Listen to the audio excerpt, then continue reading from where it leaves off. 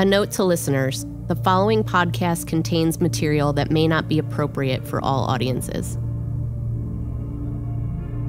Previously on Father Wants Us Dead.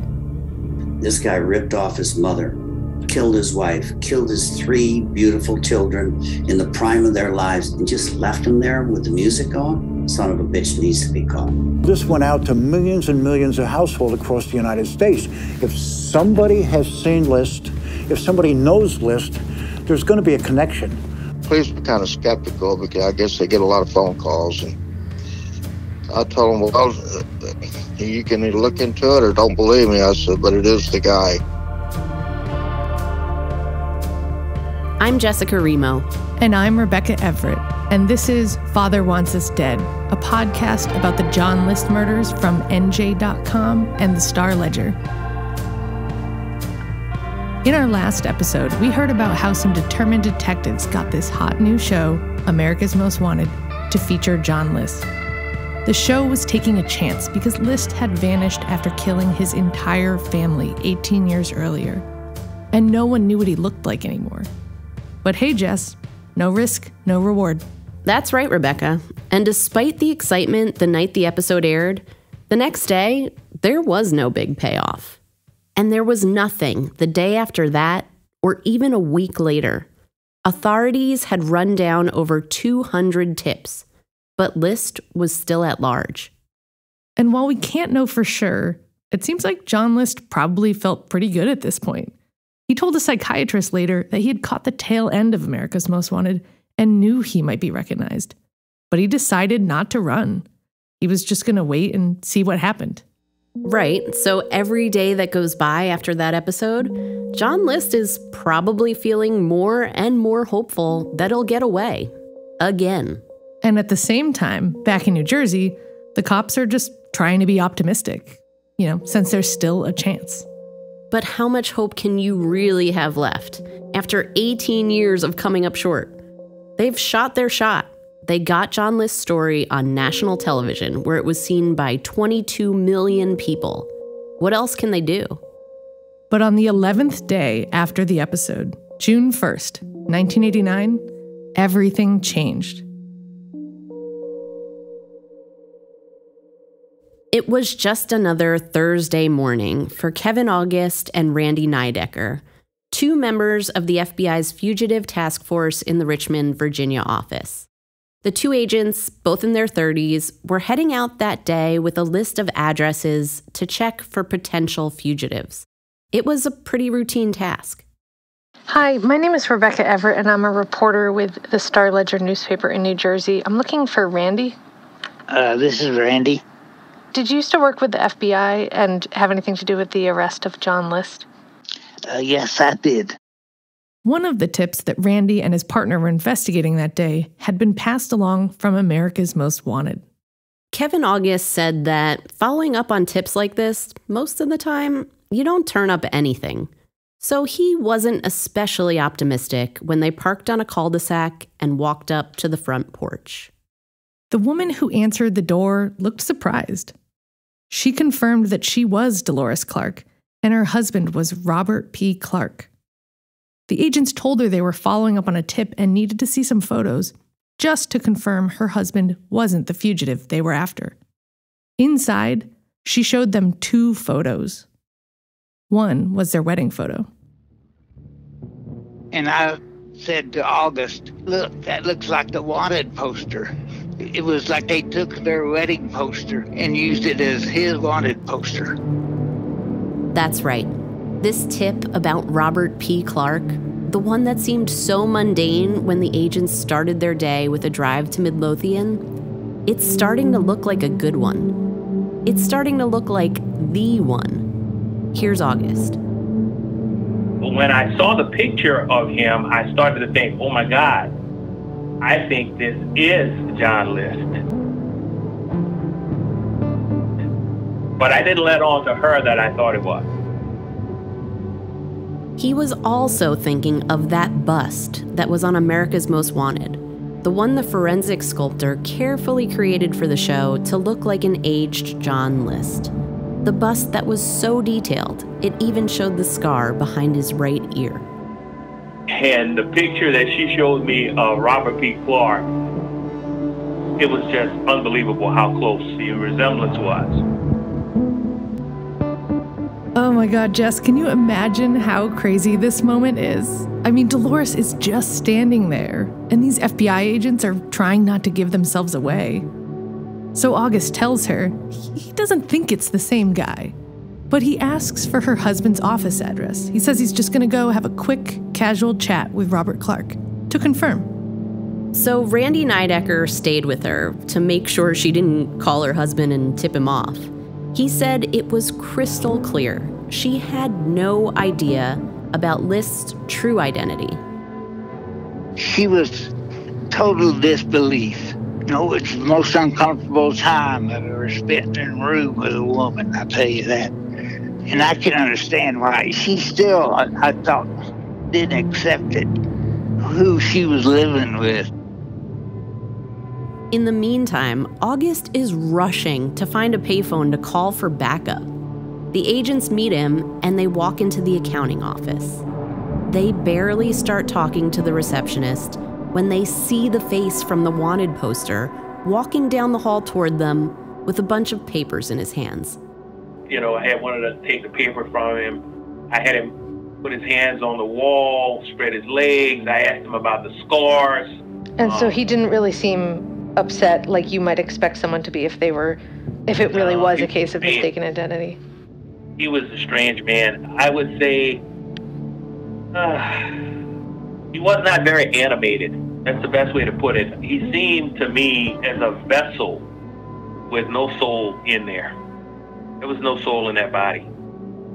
You're not the first person who's told me that. Really? That they looked in his eyes and just said, there's no soul in there.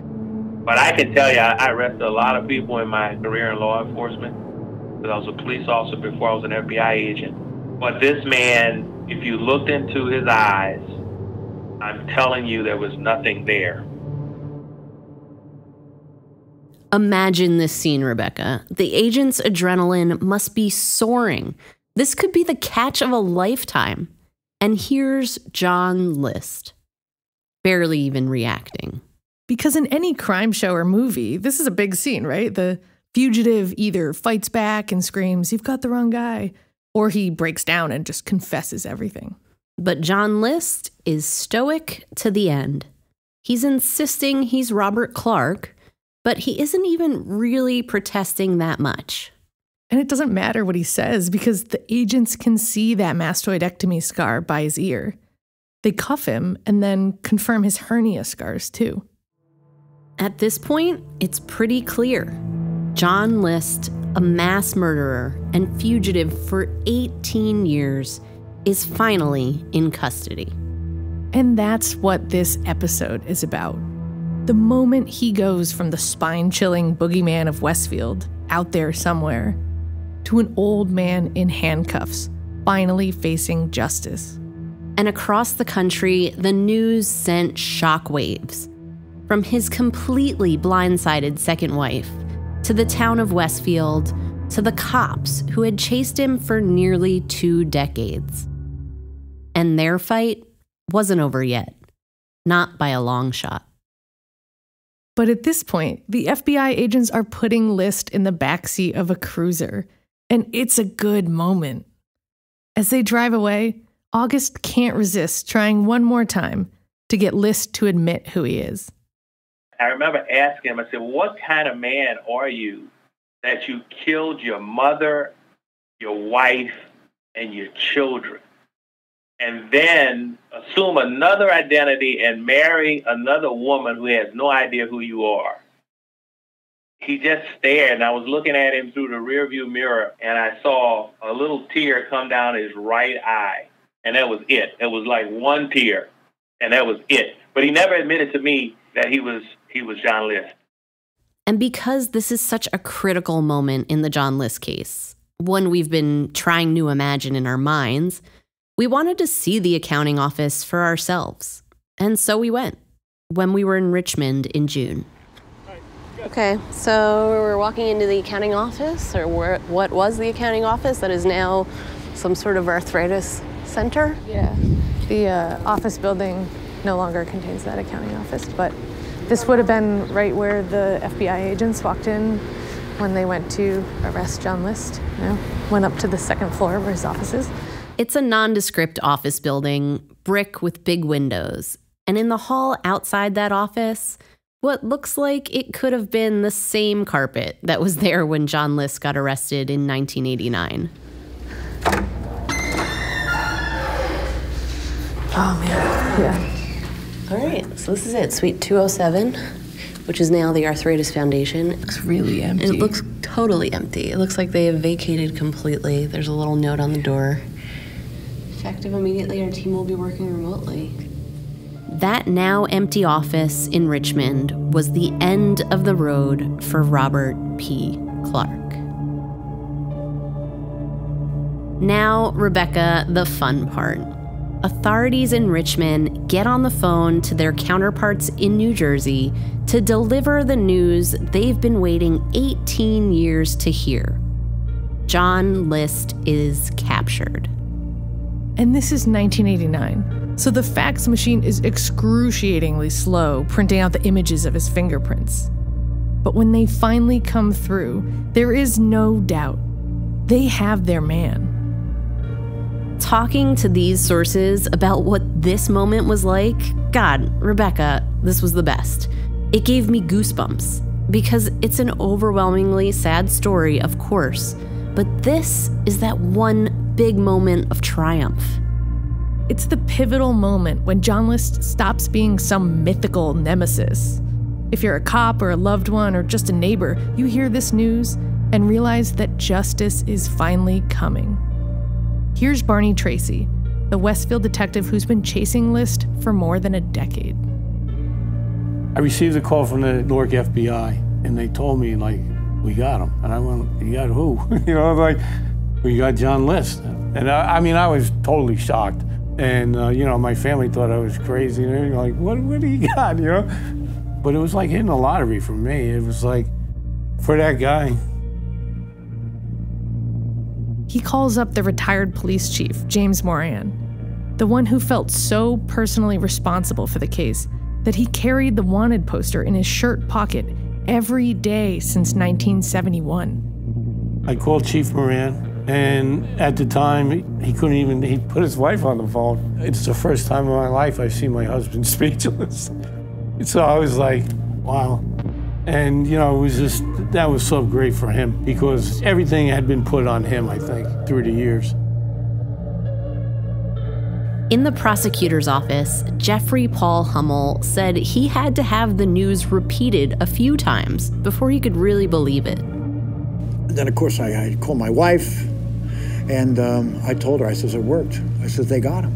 And it went from there. And all our friends and our relatives, and we reached out, and we let them know. And then, of course, by evening, it was all over the national news. And that's how the news spreads at first in Westfield. People calling people, shouting it out at work, or even to strangers on the street. It was jubilant. The police chief at the time, Anthony Scuddy, said if there was a big microphone over the town, you would have heard a giant sigh of relief. But for people like Susan Cousins-Jankowicz, who still lived with the loss, the news also brought all that pain back to the forefront. After that, there was just, I guess, a bit of an obsession. It was like, what do I do? I mean, I was working, but my thought process was, damn you, I'm going to show up in court every day. You're going to face me. Like, you know what I mean? I just was amazed that he remarried. I was blown away that he was so cogent in his plan to do it. Because there's that whole other level of unbelievability here, that this killer had created this new, fairly normal domestic life. That's what Helen's sister and brother-in-law, the Seiferts, were so amazed by. Here's their son, Tim Seifert. Being amazed that, he took someone else's identity and then started a new life and tried to pawn himself off as somebody else to his wife. Tim Seifert even wrote letters to his Uncle John, asking him to explain why he did what he did. And List replied, acknowledging he was his uncle and remembered him, but weirdly, he still signed his letters Robert P. Clark. And of course, he never answered that big question. So, I was just curious as to what would go through someone's head to want to do that and feel good about it to stay alive. Most people probably would have taken their own life or felt remorse and turned themselves in, but certainly not him. But someone did turn John List in. An unlikely hero ending the killer's long flight from justice from her living room couch. We'll tell you the whole story after the break. As the news about List's capture broke all over the country, journalists in New Jersey were scrambling. It was one of the biggest crime stories here since the kidnapping of the Lindbergh baby. The Star-Ledger sent reporters to Richmond and Denver, trying to learn everything they could about John List's astonishing second life. This is something that, as reporters, we're always doing after a big story breaks: door knocking. Ideally, you want to talk to family and friends, but sometimes you're just trying any neighbor, hoping they know something. Usually they don't. We used to have the joke in the office that when someone was going out on a murder, it would be, well, don't forget to ask the neighbors what a nice guy he was. This is Gabe Gluck, the Star-Ledger reporter who finds himself in Aurora, Colorado the day after the story breaks. And you have to remember, at this point, no one knows who called in the tip about John List. So Gabe has no idea. He's about to stumble upon that tipster in the condo next to Bob and Dolores' old place. I just started knocking on doors and do you know? And Wanda answers the door, couldn't be more gracious, come in, sit down, and then she proceeds to tell me the story about how she had called the FBI to tell them about how they were in Midlothian, Virginia. Of course, you can just feel the thrill for Gabe to have this scoop, to have just happened upon Wanda Flannery, Dolores' old friend who turned in John List. But there's another coincidence here, and it's a twist that no one saw coming. But it wasn't the first time that she thought that he was John List. That's right. Wanda Flannery had read a story about List and thought she recognized him in a supermarket tabloid a few years earlier. But we have to backtrack even further here to tell you that story. You'll remember we talked about how Gabe had written a 15th anniversary story about the List murders back in 1986. And he said nothing came of it. No leads for police. Crickets. A month or so later, I get a phone call from a guy in Florida who says he's the editor of a weekly paper down there and he'd like to use some of my story. And then a couple of weeks later, I'm standing in line to check out at the Pathmark in Garwood, and I'm looking at all the Inquirer and that kind of thing, you know, alien abductions. And there is the World Weekly News. There on the front page is John List. Son of a bitch, that's where the story went. So Gabe doesn't love having his story retold in a trashy tabloid that also has alien abductions in it. But you know who loves those tabloids? Wanda Flannery. And when Gabe meets her in June of 1989, she tells him she read about John List a few years earlier in the Weekly World News.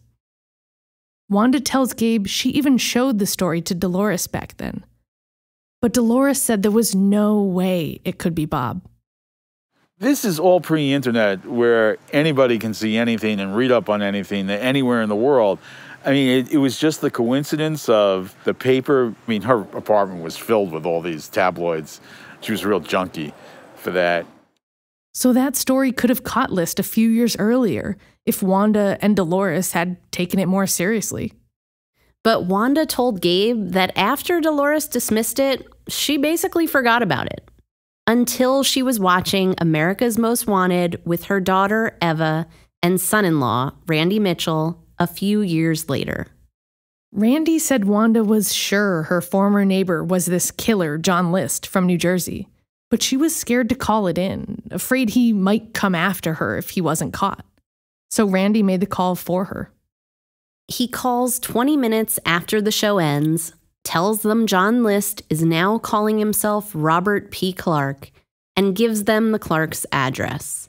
Wanda had it from a letter Dolores had written her. I think she was more afraid, too, for Dolores. Maybe something happened to Dolores. I think that's really what was worrying her the most. Right, well, and it must be sort of conflicted because you want to do it to protect Dolores, but at the same time, you're turning in your friend's husband. Yeah, I think it ended their friendship. I think Dolores got kind of bitter because she loved him. I asked Gabe Gluck how Wanda felt about being the one to crack this true crime story wide open. Now she's being interviewed and having her photo in all the papers. She was tickled pink. She was tickled. I mean, you know, her cocktail table was filled with all these magazines. I mean, this is the stuff she loved to read. So the idea that she had now moved from observer to participant, that she was the one who dropped the dime on one of the most incredible murderers in the history of American crime, I mean, that could almost go on your gravestone. This is another moment, Jess, when it's like you said, it's just awesome to hear these stories and see who these people are who brought down this man. You can just feel how excited Gabe is to retell it after all these years. And this is such a big scoop as a reporter. How great is that moment when you call your editor and say you found the person who turned in John List? Right, and you can't believe this second life he's lived while Westfield was still haunted by him. And then, after this lady's call, he's finally caught and locked up. To learn what those first days after the arrest were like, we talked to David Baugh. He's a well-known criminal attorney in Richmond, now semi-retired, and back in 1989, he ended up representing List in court. Yeah, sorry. I'm Rebecca, this is Jessica. Co-host here. Yeah, Rebecca. Nice to meet you. Yeah, in person. I don't remember people, but I do remember cases. That's good. He took the case as a favor to another attorney, thinking it would be simple. List was arrested on a fugitive warrant, which usually just means a quick hearing to make sure it's the right guy, and then you get sent back to wherever you're wanted for a crime. But since List was still maintaining that he was Robert Clark, this wouldn't be that simple. But Baugh didn't know this. He only realized he was in for a circus when he saw all the news vans at the courthouse. And I said, "What's going on?" "Oh, they arrested some guy from New Jersey who's been missing for like 17 years. I went, "Should have charged more money. This is getting complicated." So I went upstairs, I met him, and he was kind of weird. He was really kind of dull. He didn't have much personality. He wasn't very animated. It was just, matter of fact almost. So instead of the usual quick fugitive hearing, because List is still claiming to be Bob Clark, they plead the fifth and refuse to admit he's John List. Basically, Baugh said he bought himself some time to figure out how to best help his client. And John List, after 18 years of freedom, is sent to a small, cold cell in the county jail. He wrote that he was given a paper-thin gown to wear, and then he curled up in the fetal position as the shock of his situation sunk in. This was his life now, a cell. But while John List is worried about himself, his wife, this unsuspecting woman he tricked, is just coming to terms with reality. And here she is, sitting in her living room with an FBI agent while her husband is confirmed to be a fugitive killer. How do you even begin to process that? What are the questions you're asking yourself? What are the questions you want to ask your husband? After the break, we talk more about what it's like to learn you're married to a murderer. So, Rebecca, I know you've known your husband for 12 years or so, but maybe you've experienced this thing where you only belatedly find out something about your partner and you're like, how did I not know this? I knew we were going to talk about this, but I was thinking, and the only thing I could come up with was that I just learned he's never seen Fight Club. Okay, well, that is crazy, but not divorce-worthy. Still, you get it. When you're together a long time, you just assume you know everything about each other. But that's not always the case. And sometimes it's more than just something little.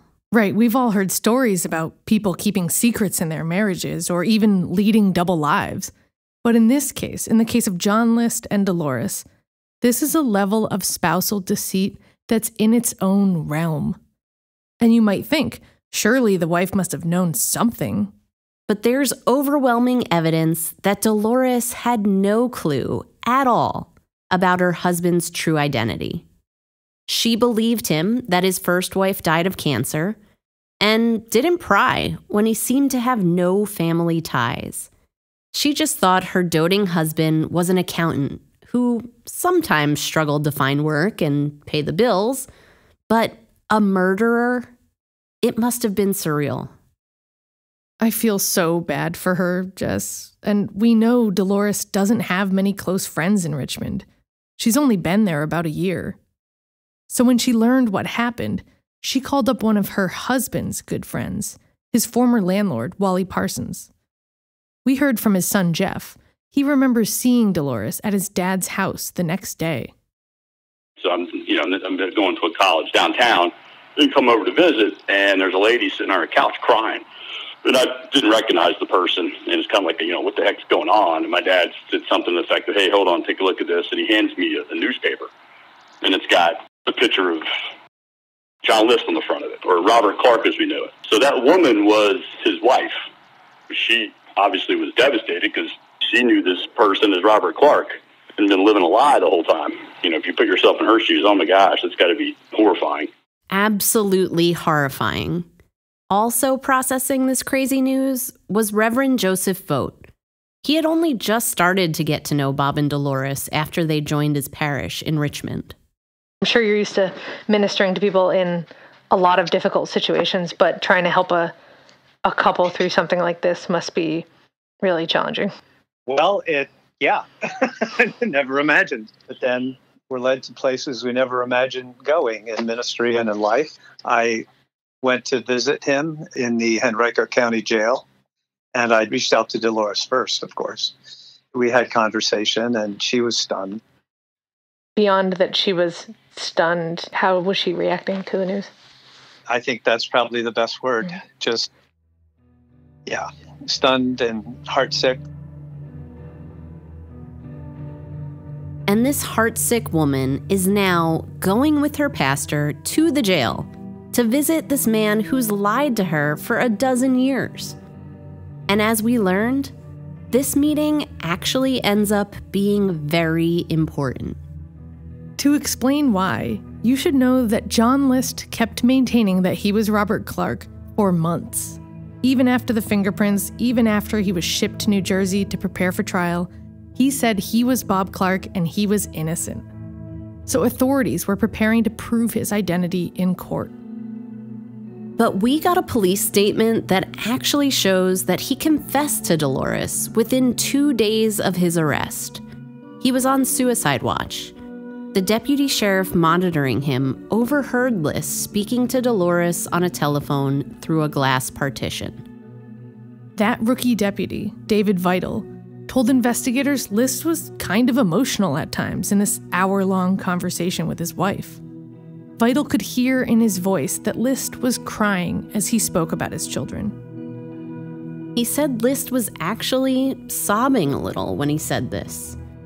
I was always such a kind, gentle man, except for that one act. Jess, it really was shocking to read this report, not just because List was being fully honest with Dolores, but because he was emotional, and we know that's rare for him.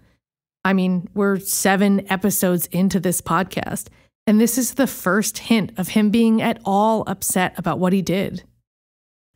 But those emotions only last a moment, and then, in keeping with his obsessive-compulsive personality disorder, List is steering their conversation to money, numbers, loose ends that he needs tied up. He talks to Dolores about the bills and encourages her to sell her story to the tabloids.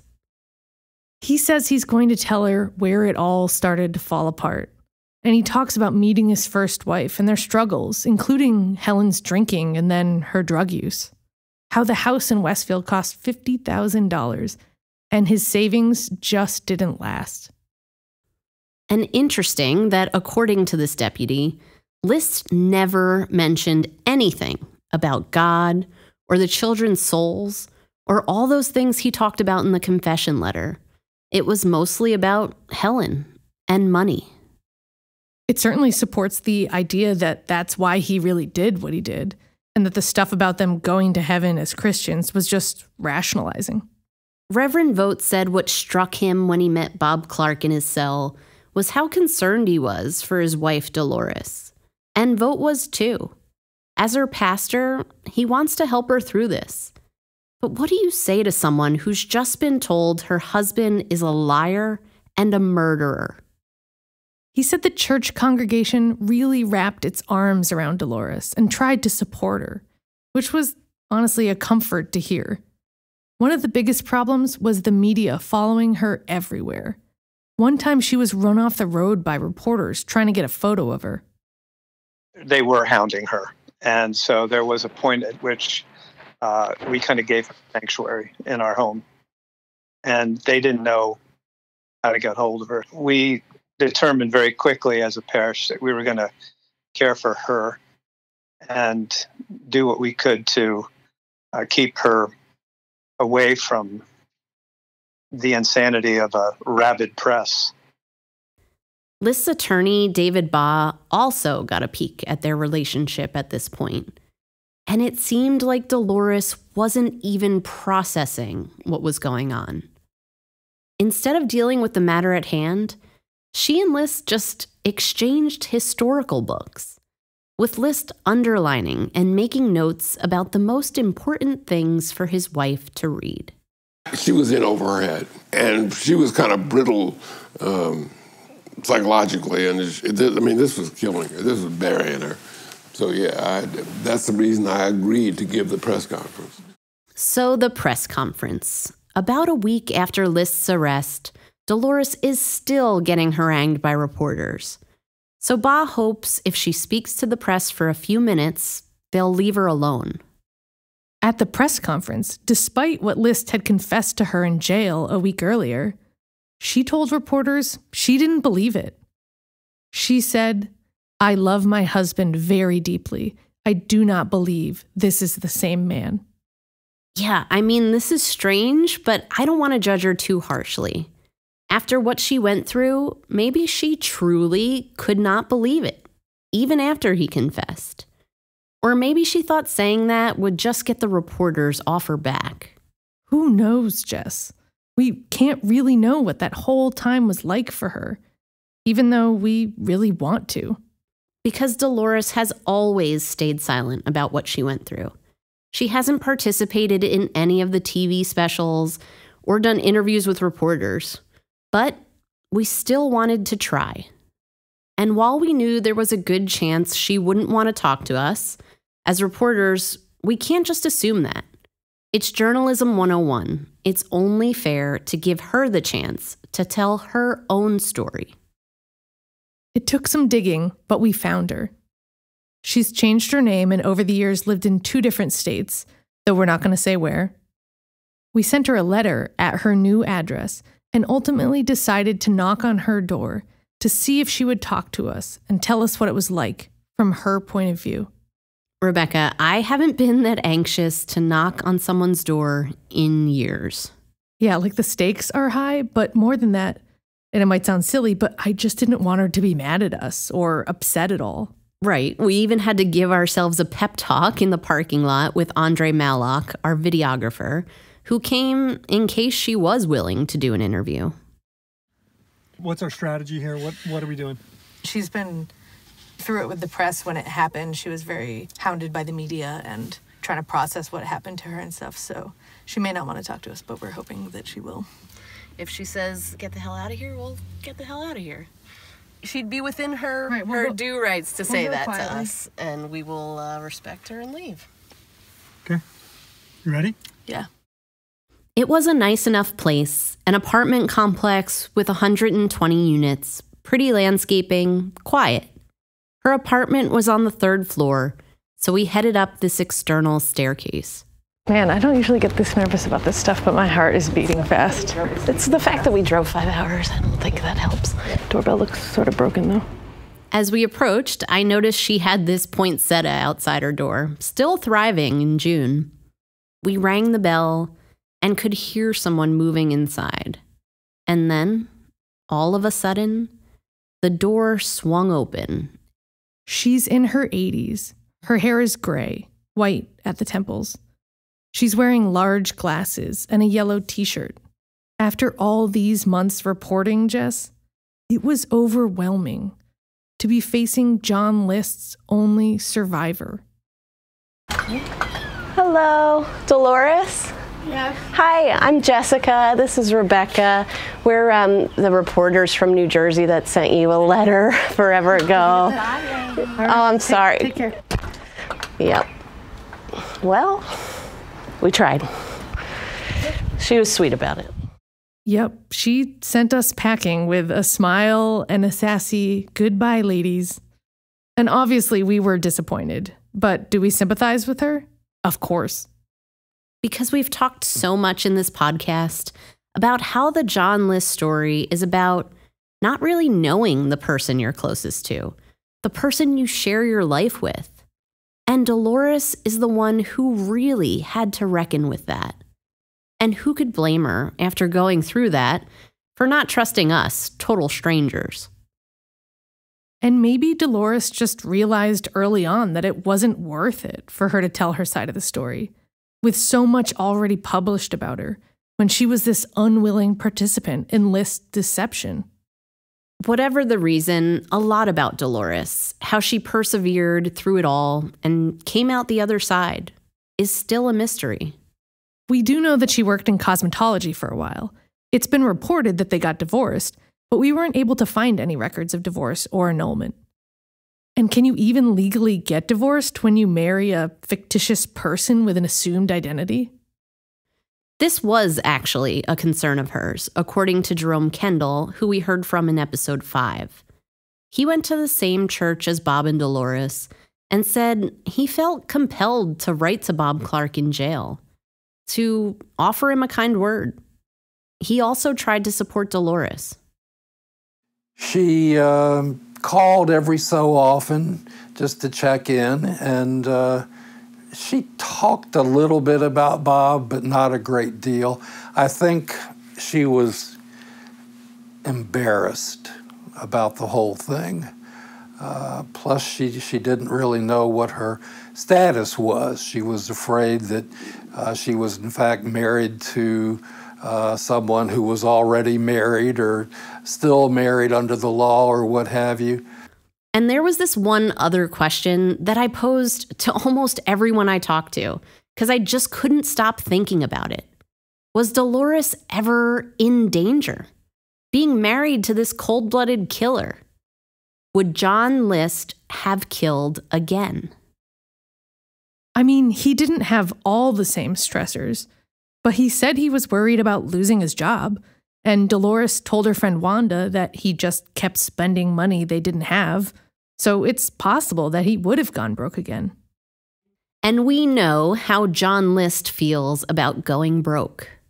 Wouldn't he start looking for a way out again? But David Baugh, List's first attorney after his arrest, said he doesn't think List would have killed again. It's what he's seen over decades of defending alleged murderers. Most killers don't kill again. Murderers have the lowest rate of recidivism of all of the criminals. I've done a lot of murder cases. And Stephen Simring, the psychiatrist who interviewed List about a year after his capture, agrees. Well, my answer is anything's possible. Highly, highly unlikely. When you look at crimes like this, a familicide, basically killing your family, multiple members of your family, these crimes do not repeat themselves. And they're terrible, but they're one-offs. And this is a guy who would have been the safest person in the world to have as a neighbor. Most of the law enforcement members we talked to weren't so sure that List wouldn't resort to violence again. I mean, he'd already shown what he was capable of. And that's what John Walsh of America's Most Wanted told me. He believes List's capture may have saved Dolores' life. When you cross the uncrossable line and you kill 3 of your own children, you think he's going to stop and go get found by Jesus? No, it only takes a couple things to snap. If they financially got in trouble and she didn't have any money, she'd be the next one. But thankfully, we never got to find out whether List would have killed another loved one, because he never got the chance. Here's Jeffrey Paul Hummel. Next question to you. Do you think he could have done this again? Well, you know what? And again, I'm not a psychiatrist. I don't know. But the signs showed List was falling into the same pattern. He had professional failures. He was being boxed into the same problems he had that led him to eliminate his first family. So, is it possible? Certainly. I don't know. But thank God it didn't materialize, because he was placed under arrest and held accountable for what he did back in 1971. And that's thanks to these cops who refused to give up, and this fledgling TV program that subsequently took off. And of course, this little old lady, Wanda Flannery, who loved the tabloids and crime shows. And what's really hard to shake about this whole thing, Rebecca, is that this capture almost didn't happen. So many stars had to align to finally bring John List to justice. Because without America's Most Wanted, he had never been brought in. I think he would have died of old age and never been apprehended and held accountable for those horrific deeds. Was there a celebration? Was there a... No, not really. It was just felt of elation that this person had been caught, and that's what counted. So, no, I didn't participate in any real celebration, and I don't think anybody else really did at that point. We just did our jobs, and that was to get List back into New Jersey and prosecute him. Because it's not over yet. They have to get List back to New Jersey. But David Baugh is a good attorney, and he's not making it easy on them. It's weeks before he makes a deal with a prosecutor and List agrees to be extradited. Which means it's time for John List to finally stand trial for his crimes, nearly 2 decades after he committed them. You might think his goose was cooked, with a confession note and the mountains of evidence against him. But this is John List, and while he may be a coward and completely without remorse, he's also incredibly stubborn and righteous. And with another good attorney by his side, he mounts a defense that asks jurors the question that all of us are still asking ourselves. Could anyone in their right mind have done this? Can you send someone to jail forever if they weren't in their right mind? That's the next big question, as the John List saga finally makes its way back to New Jersey. We'll take you there in our next episode. It was just it was like a cold wind in the courtroom. I mean, he wasn't like wild-eyed or anything. He was just so calm. He was just creepy, like a psychopath. The assignment judge gave me the case to try, and John List and I, unfortunately, will be forever entwined. I hope he's not in my obituary, but he might be. This was not a battle of the experts in a classical sense. I think there was probably a from the crowd, but there was no visible reaction from him. None at all.